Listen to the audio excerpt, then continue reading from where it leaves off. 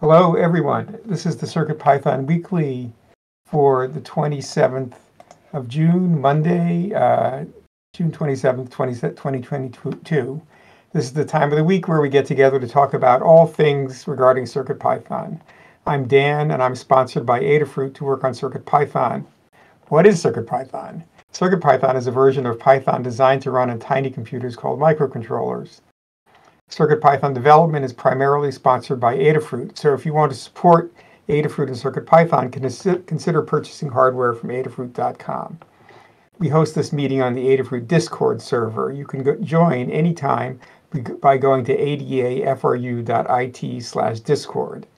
We hold the meeting in the hashtag CircuitPython-dev text channel and the CircuitPython voice channel. Typically, this meeting happens on Mondays at 2 p.m. U.S. Eastern Time, 11 a.m. U.S. Pacific Time, except when it coincides with a U.S. holiday. In the notes doc, there's a link to a calendar you can view online or add to your favorite calendar app. We also send notifications about upcoming meetings via Discord. If you'd like to receive these notifications, ask us to add you to the CircuitPythonistas Discord role. There is a notes doc to accompany the meeting and recording. The notes document contains timestamps to go along with the video, so we use the doc to view only the parts of the video that interest you most. The meeting tends to run half an hour to an hour, so this gives you the option to skip around. After each meeting, we'll post a link for the next meeting's notes to the CircuitPython dev channel, and we'll also pin it to the pinned messages, so you can always check the pinned messages to find a link to the latest notes doc. We hold the meeting in 5 parts. The first is community news. The second is the state of CircuitPython, libraries, and Blinka. The third part is Hug reports. The fourth is status updates. And the fifth part is in the weeds. So with that, we'll start with community news. I'll take a timestamp.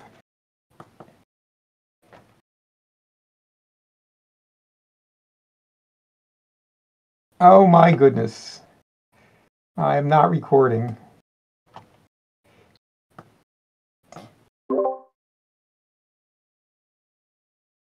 Okay, well, I'll start recording now.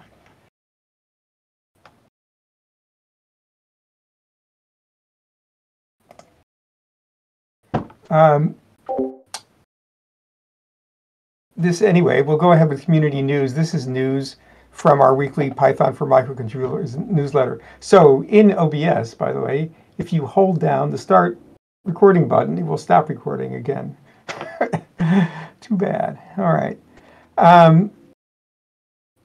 I'll read you some stuff, the top news items from this week's upcoming weekly Python for Microcontrollers newsletter, which goes out via email on Tuesday mornings. Visit adafruitdaily.com to subscribe to the newsletter. Thanks to Anne for putting the newsletter together. If you have any Python or hardware projects to share or find content you'd like to see included, please let us know. You can contribute to the newsletter. You can open a PR on GitHub, where the newsletter is the drafts are kept up to date. You can tag @Ann_engineer on Twitter with the hashtag CircuitPython, or you can email cpnews@adafruit.com with the news that you want to tell us about. All right, so let's start. First of all, CircuitPython 7.3.1 was released last week. It's the latest bug fix revision of CircuitPython, and it's the new stable release. We also have 8.0 Alpha 1 available. The notable changes to 7.3.1 since 7.3.0, in fact, the only changes, are I fixed a bug on the matrix portal, which has to do with RGB matrix, and it caused a lot of hangs when using the Wi-Fi coprocessor chip. So when you're using ESP32 SPI with the Airlift chip, and I think that has solved the problem. I hope so. Another minor problem that I fixed was on Espressif, if you were trying to use multiple rotary encoders, that did not work properly. The there was a fix for, in NRF, we fixed a crash when you're waking up from sleep when a display is in use.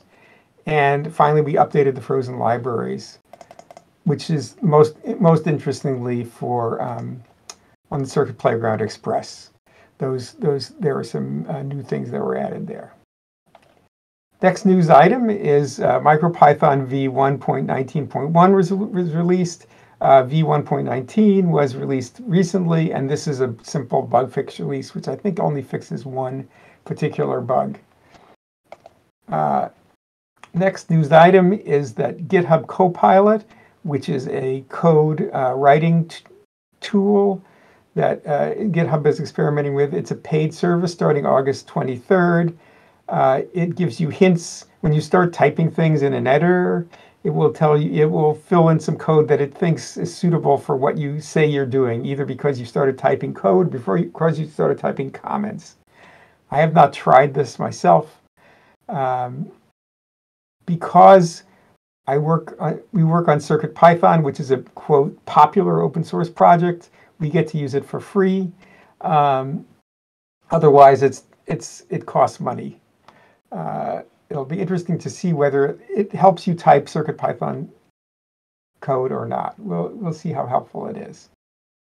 So, as I mentioned, the weekly newsletter is emailed every Tuesday, and in the notes document, you can find out how to add things to the newsletter if you'd like. We're always looking for things to add to the newsletter. The bigger, the better. Okay, and I also forgot to put in the state of CircuitPython stuff, so I will go get that right now. So, chat among yourselves. I'll grab it, Dan. I'm almost there. You there? Was there? All right. Thank you. Thank you, Jeff. Okay. So overall, in the past week, we had 25 pull requests merged with 12 authors, a few new ones. I think Dandy Staple and McGowan may be new. I'm not sure. 6 reviewers. There were 15 closed issues by 7 people and 14 opened issues by 10 people. So we're keeping up. It would be great if we could make more. Could we close more issues? But people are always trying new things and finding new issues or having new suggestions. So Scott, you want to go ahead and give us some core, the status of the core, CircuitPython core. Yeah, just let me find it here. For the core, we had 13 pull requests merged from 6 different authors. So thank you to all of our authors. Xorbit and M. McGowan are infrequent contributors, at least, or new contributors. So, along with Emerge Reanimator as well. So, thank you to all of them. We had four reviewers for those 13 pull requests. So, thank you to the reviewers. We currently have 12 open pull requests, where 4 of them are older than 100 days old. So, we should go back and look at those. I did take a glance at the list, and a lot of these are boards. I don't remember exactly how many, but board PRs can get a little hung up because those of us who work on the core for Adafruit don't necessarily have third-party boards. So if you do have other boards, please check those PRs and see if you have them. They might just need somebody to go in and say, like, yeah, this works. Although I think there's USB, VID, PID stuff as well. Issues-wise, we had 5 closed issues by 4 people and 4 open by 4 people, so we're net down 1 for a total of 527 open issues. We have 5 active milestones. 2 of those are kind of like the core milestones that we use as Adafruit paid folks to prioritize. We have 7.3x, which has 2 open issues. Those are issues that we would like to get done sooner rather than later and fixed on the stable branch. And then 8.0 has 48 open issues. These are theoretically issues that we want to fix before we do 8.0 stable, but in practice, we've rolled a lot of these over. So we're going to triage these really before we get into kind of bug fix mode. So that's the state of PRs and issues in the core. Okay, thank you, Scott. Okay, Kattni, we're happy to hear from you about libraries. Okay, so this section applies to all of the Adafruit CircuitPython libraries, which is everything that starts with Adafruit _CircuitPython_, as well as a few extras, including the community bundle and our cookie cutter. Over all of these repositories, we had 12 pull requests merged by 6 different authors and 6 reviewers.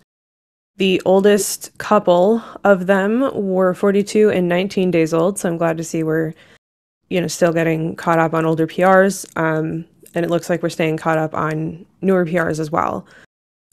We have 23 open pull requests left across all the repositories, and that number is down from the last time I read this off, so that's good to see. There were 9 issues closed by 4 people and 10 opened by 6 people, leaving us with 636 open issues. 182 of those are good first issues. If you're interested in contributing to CircuitPython on the Python side of things, check out circuitpython.org/contributing. You have 2 options. You can check out the open PRs and dip your toes into reviewing. Check out the code. If you have the hardware, test it, leave a comment and let us know that you did. That's super helpful. And if you get comfortable with that, then we can talk about leveling you up to the review team. If you're interested in contributing code or documentation, you can check out the open issues. If you're new to everything, Good First Issue is a great place to start. We also have a guide on contributing to CircuitPython using Git and GitHub, and we're always available on Discord to help.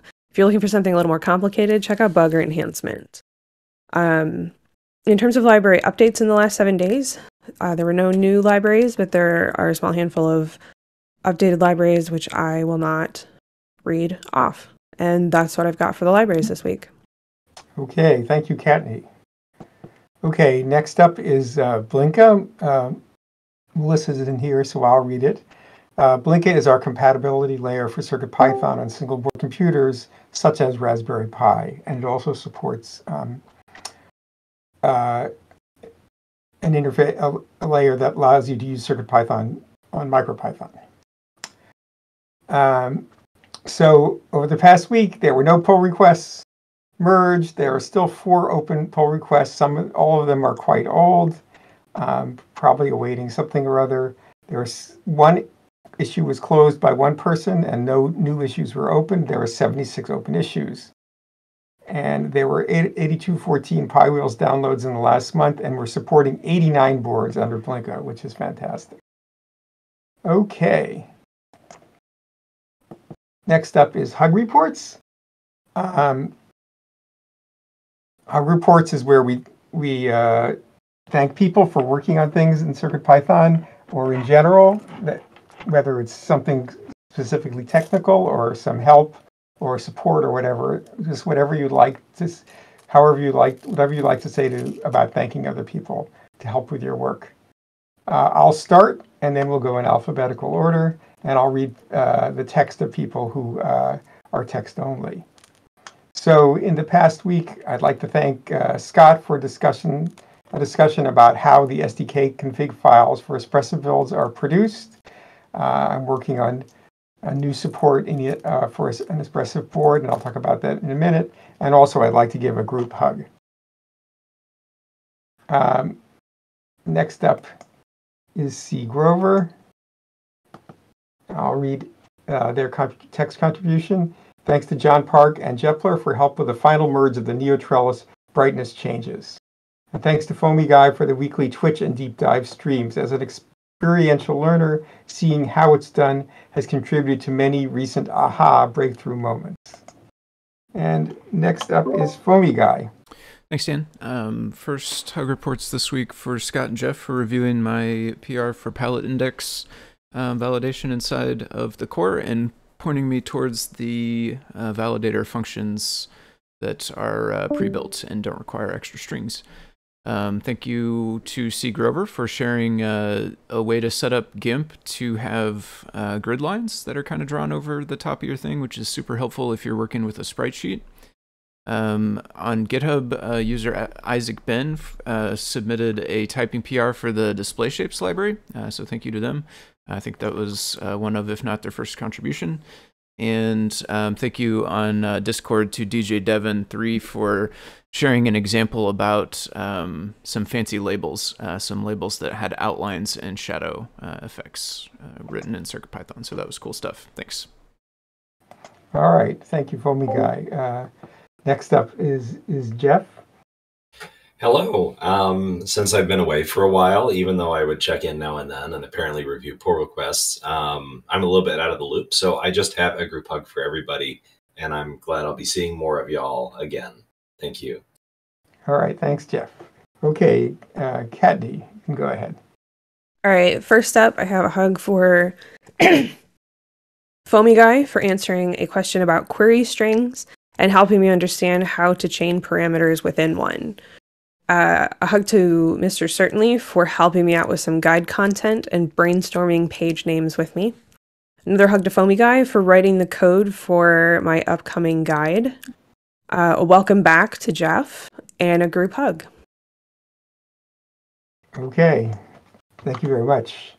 Okay, next up is K-Match. Hey, thanks, Dan. My first hug is for Paint Your Dragon for sharing their work on the ESP32S3 LCD peripheral and some of the tricky things they had to do to get the LED matrices to work with that.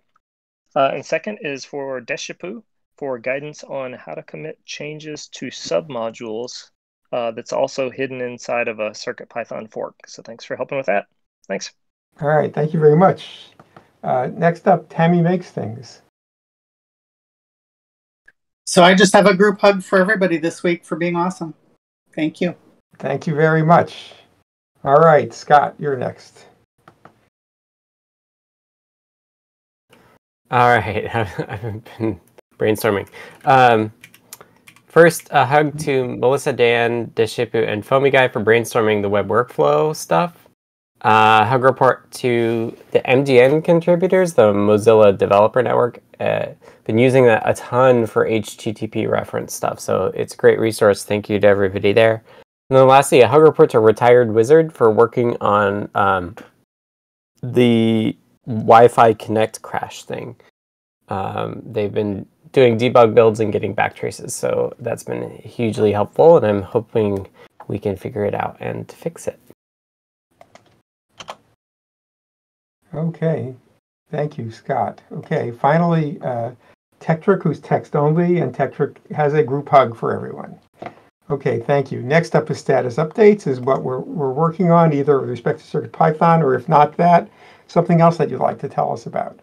It could be that you're remodeling your kitchen or whatever, it doesn't matter.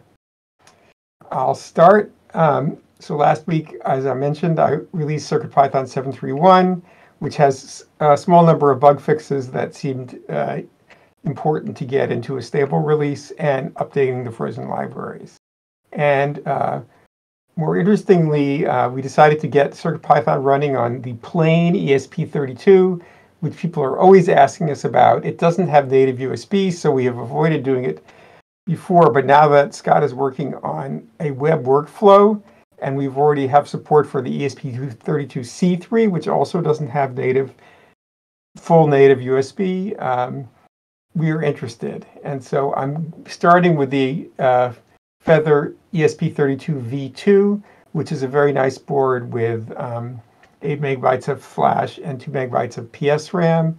And we'll add more boards, and I bet we'll get a lot of contributions because everybody has some favorite ESP32 board that they use. Okay, next up is C. Grover, who's text only, so I'll read it. Rather than the CircuitPython-centric approach to color and palette transformation focus of late, I'm starting to look more deeply into how core display I/O transfers object palettes and colors into the hardware display buffer, particularly with regard to RGB matrix displays. Given my skill level, it's looking like a Mines of Moria adventure, and that is not a reference I know, but I'm sure some of you do.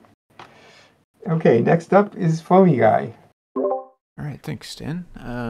Let's see, last week I tested and reviewed some improvements to the PyPortal interface Learn Guide code. It was cool to see that those got submitted into the Learn Guide repo.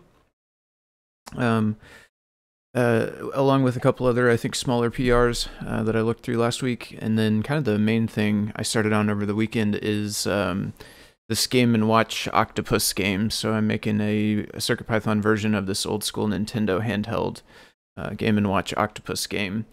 And so that's what I have got going on most recently, and then I'm still working on that this week. I've done some more of that this morning, and once I get the actual code knocked out for it this week, then the next thing on my plate will be Learn Guide for it, writing up, documenting how the different sections work and everything. So that's what I'm up to. Thanks. Okay, thank you very much. Okay, next up is Jeff. Hello. All right. I lost the notes document because I was busy finding a screenshot of Moria. So here we go. So last week I got home late on Wednesday. I've been recovering from jet lag, and then I caught a cold. It's just garden variety because I have a negative COVID test, but it still made me pretty useless all weekend. So this week I'm trying to get back up to speed. I've got several issues and pull requests to get to work on. I investigated a problem with Cookie Cutter due to one of those issues and filed some more issues related to a new incompatibility between requests and chardet, two PyPI modules, that affects the tests of Adafruit Cookie Cutter. So there's a workaround too. Anyway, so up soon, I hope to enable the RGB matrix on the ESP32S3 using code by Paint Your Dragon. Either that will be easy or it will send me into a world of pain because it will deal with the bowels of the ESP-IDF, and I don't know which one yet, but I hope it will be the easy one. And then once Dan gets the UART going on the ESP32 port, I will help you debug the other modules just kind of as needed. And then outside of CircuitPython, I might check in on QMK support for the RP2040. There's an unmerged PR that I guess is getting ever closer to being merged, and we thought it would be fun to see if that works on the MacroPad yet. And I don't know if you can hear it in my voice, but I'm still getting over a cold and still have a touch of jet lag, waking up at 4 a.m. when I'd rather sleep till 7. So that's what's up with me. Thanks. Okay, thank you, Jeff, and I hope you can rest up and feel better soon. Next up is Katney. All right, so last week, spent the entire week and some time over the weekend getting the Create an Excellent GitHub profile with Markdown guide into moderation. I was able to get to everything I wanted to, and I'm pretty happy with how it turned out. It turned into a beefy guide by the time I was done, but I think it's worth it. It's well divided up so folks can choose what they'd like to add and are not required to read the entire guide to find it. This week, I'm starting work on the GitHub Actions Tower Status Light guide. I will be testing a new feature in the Adafruit Learn system for the Learn devs. I need to set up Discord AutoMod. I'm going to be looking at the draft PR that Tektrick put together on what needs to be patched on the libs and get them in line with Cookie Cutter and decide how to move forward there. I need to squidge together a couple of templates that are either an update to existing ones or duplicating the existing ones as a separate template and updating that. And also today I learned squidge is actually a word. I need to update the alert on the I2C addresses guide to suggest making a PR instead of posting to the forum, and update the PM25 Learn guide and associated GitHub README with some information provided in a GitHub issue.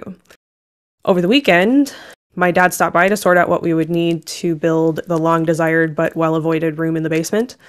I had resigned myself to never having it, but once my dad gets involved, it's pretty much happening. He's already put together a parts list for it, and as soon as we move everything in the basement into the garage, we will be able to get started on it. So that should be fun. That's what I got.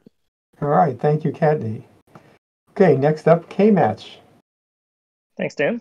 So I finally made a first commit to my fork of CircuitPython with my ESP32S3 code that lets you run RGB.clock LCD displays. So maybe I won't lose all my code if something bad happens to my computer. Second is, in the process of doing that, I realized that ESP had pushed some new code to the IDF with updates to this same peripheral. And in particular, it's curious, and I wonder if it solves some issues with multiple things trying to access PSRAM and starving the LCD peripheral. So I need to dig deeper into that to see if that solves some problems that I was having before. And just kind of starting thinking about touchscreen events related to the work I've been doing on the LCD, and wonder if there's some way of capturing these events to improve latency, which is fairly important for responding to touch events with the display.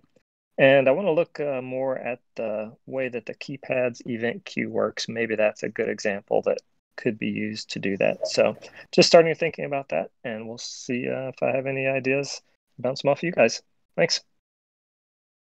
Okay, thank you, K-Much. Yeah, it would be interesting about generalizing the event queue. I didn't do that for certain reasons, but perhaps there's a way to factor it out. Okay, and next up is Tammy Makes Things. Thank you. So last week I did not have any Twitch streams because despite it being a 4-day week because of the Juneteenth holiday, I still managed to have 34 work meetings crammed into that 4 days. So I was just completely exhausted all week long. I did start working on the demo that I'm planning on doing of CircuitPython at the upcoming Desert Pi Python meetup here in Phoenix. Sometime in July, date has not yet been determined. And I also started thinking about a project I want to build for work that grabs the CI/CD build status from the system that we use, which is JetBrains TeamCity, and grabs the build status of some of the builds that I'm concerned about using the REST API and displays it on a matrix portal that I can hang on my wall. So this week, I'm going to be working on the Desert Pi demo materials and the matrix portal project, hopefully my CircuitPython card deck library. And I also want to make a decision this week about whether I need to change my Twitch schedule right now to be ad hoc when I can, rather than having myself scheduled for certain specific days to stream and then not streaming because I'm overloaded and feeling bad about it. So that's what I'm working on. And yeah, I think that's it. Thanks, everyone. Okay, thank you, Tammy. Okay, next up is Scott. Hello. I was going to try to get the PR for the web workflow out on Friday. I think everything's basically working, but I decided to write some docs. I added, I have a workflows page now on the kind of top level docs for CircuitPython. It'll cover USB BLE and web workflow, which would be handy, and the web workflow stuff is the most detailed. I'm hoping to have like curl examples for being able to like test all the different things. So I'm still working on that, and then I imagine that it doesn't build on everything, so I'm going to have to figure out that as well. But then I'll get a PR out, and hopefully more people will try it. And then the next step after that is doing the serial/WebSocket side of things. So hopefully there's room left in the builds for all this stuff. We will see. But yeah, I'm heads down on web workflow stuff right now. Okay. And I'm very excited about it. I am excited too. I mean, I think it's going to be really interesting. It's going to open up a whole bunch of things. Yeah, I just realized I have like maybe half a dozen ESP boards on my desk, and I can just power them all and click from one to the other and upload files and stuff like that. So it's going to be neat. All right. Okay. Next up is Tetrick, who's text only, so I'll read it. Last week, explored getting Dependabot working for the libraries, but sadly there's a bug regarding defining compatible releases, which is the tilde = syntax, and it would spawn too many PRs right now. And got PyProject.toml working for the BMA 680 library. So just to be clear, PyProject.toml is a substitute for setup.py and is more declarative. And it's been around for a while, but there have been some problems about like switching over easily. So this week, get a list of next steps for a transition from setup.py to pyproject.toml, review PRs I haven't had a chance to follow up on, and explore remaining library patches that were identified for the workflow files. Okay, that's it for status reports. There's nothing in the weeds this week. The lawn has been mowed. So if you have something, you can speak up. Otherwise, we'll wrap up. Next Monday is July 4th, which is a U.S. holiday. So we will definitely have the meeting on Tuesday instead of Monday. And we'll put up notices to that effect. Otherwise, that's it. If there's anything else, I'll let you speak in the next few seconds. And if not, then we'll call it a day. And thank you, everyone, for attending. And thank you. Was it Foamy Guy? You had the backup recording. Thank you very much. It's great. It's always useful to have that. I really appreciate it. Okay. And I'll stop recording now.